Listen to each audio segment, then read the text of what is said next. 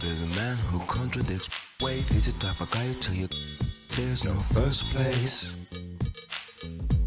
But he's part of a race. The best way to fight it is not to fight. And people find that a strange concept. I'm going to talk about that.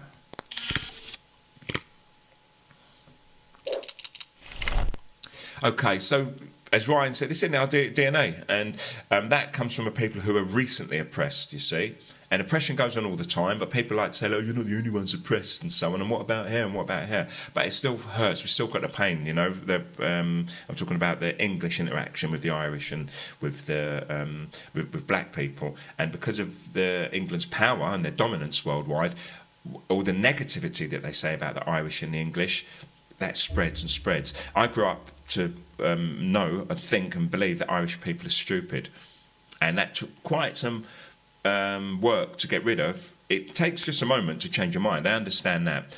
But what I mean is you didn't just hear Irish people are stupid, so you had to just change your mind, but you were just shown imagery all the time. So even if you thought Irish person wasn't stupid, when you saw an Irish workman, you know, with a cap on maybe and boots and so on, then you immediately drew you back into that stupid mode because they showed you an image of an Irish worker being stupid or doing stupid things, whether it was on a comedy show or just some insidious means of indoctrination where they pretended they wasn't trying to show a negative image, but they actually was. And it may be on a TV show which had high standing at the time. And the same with a black person. The comedian was taking a piss out of them. There was making television series where they could call, you know, like People Sambo, like Love Thy Neighbour it was called, and just all these images were just thrown at you all the time. So we had a fight against the system of oppression, and still do, very recently, and I mean on a gross scale recently, where people are being imprisoned and you know, raped and robbed and hurt,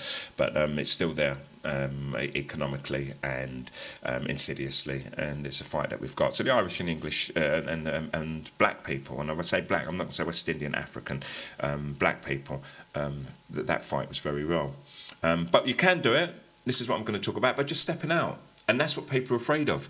Just walk away. And then, but I'll lose my house, I'll lose my job. You won't. This is what you're fighting for. So when the fight's over, you say, you're not taking my house away, I'll continue my payments now, you know, or whatever it is.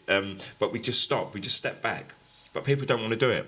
People want too much. People are greedy. If you said, right, it's going to be a national no shopping day every Friday of the month, for the next 12 months, even for the next 3 months, people won't do it. Because they're sat there going, oh, that's a great idea. That'll hurt them, will hurt them in the pocket. Everyone in the country, don't buy anything on Friday. Only the necessities, because it's Friday, you need some bread, you need some milk. I don't know why you drink milk, but animal milk anyway. And buy just the necessities. You may need some toilet paper, and that's it. But don't buy anything else. And everyone's like, oh, but it's Black Friday tomorrow and I can get a telly. Even if it's not Black Friday, I want to buy a telly tomorrow. I want to buy this thing that I saw on the internet yesterday. Buy. And they're all purchases for things that we don't need. I'm looking at all the things I'm surrounded with now, and I'm trying to think of all the things that I bought that I don't need. This. You know, it's nice to have. It's a speaker. I can take my sounds with me. But I didn't really need it.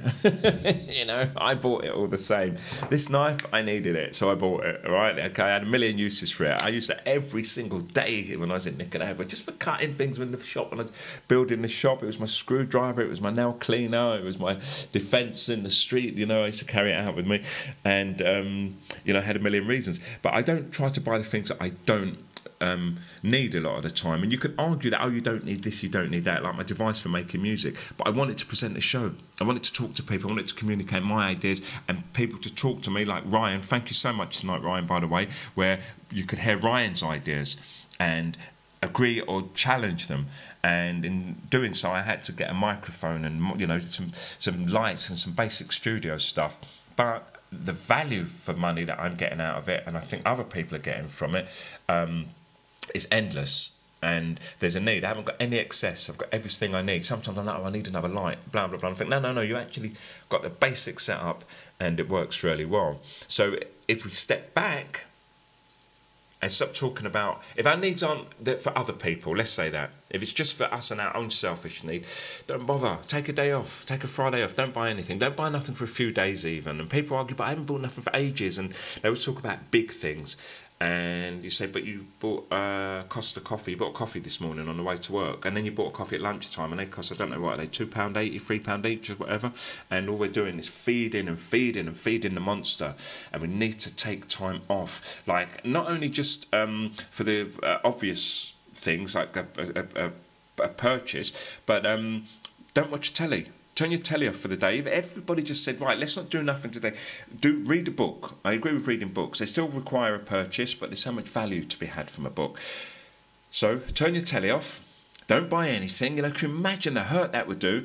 And don't go on the internet neither. Can you imagine all those massive machines that are sucking up on the Earth's resources, you know, through electricity right now, so we can communicate or buy stuff in the main, Amazon?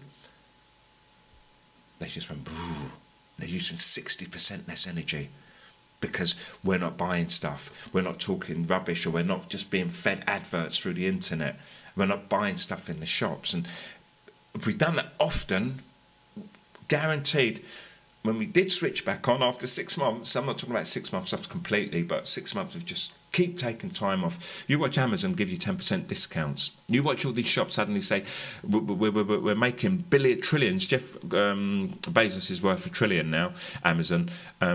They'll say, we've got enough money, we could give people discounts for the next 20 years, every one of our clients, and it still wouldn't hurt us.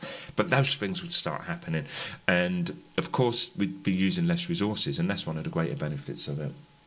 Hello, Paulius. Everyone's up late tonight, aren't they? Have you got work tomorrow? Hello, David. David Duck. Very interesting character. Let me just have a look. It is the David Duck I'm thinking of. I think that just messed up now. Have a look. Yeah, so we can step away and we can fight the system by not, you know, actually going out and fighting it, just by not fighting it. And I think we'll get a lot of wins there. But once again, as I was saying, people are selfish. People don't want to take a day off. People don't want to stop. People feel that need. It's an addiction. It's like, don't use Facebook for a day. But I need to do this, you know. And it does become an addiction. It becomes like this action necessity, you know, where you miss doing that. It's like with smoking. You miss that when you stop smoking, believe it or not. You know, on a deeper level, people don't think about that. They think, oh, it's just a nicotine. But, you know, you miss that sitting back and lifting your hand up, like, to your mouth 30 times, more than that, you know, 60 times in 1 minute, 20 times a day. And we miss that physical side of it and the cerebral, you know, the mental side of it. And we really need to take more time off. When we take that time off, you see the big companies come begging to us. A lot of it's free, which is why we use it. In exchange, obviously, for our data and for, you know, us communicating and sharing and understanding us better, so they can sell us more stuff, and also so that the state can quell any kind of revolution or rebellion, and also for just spying on us in general.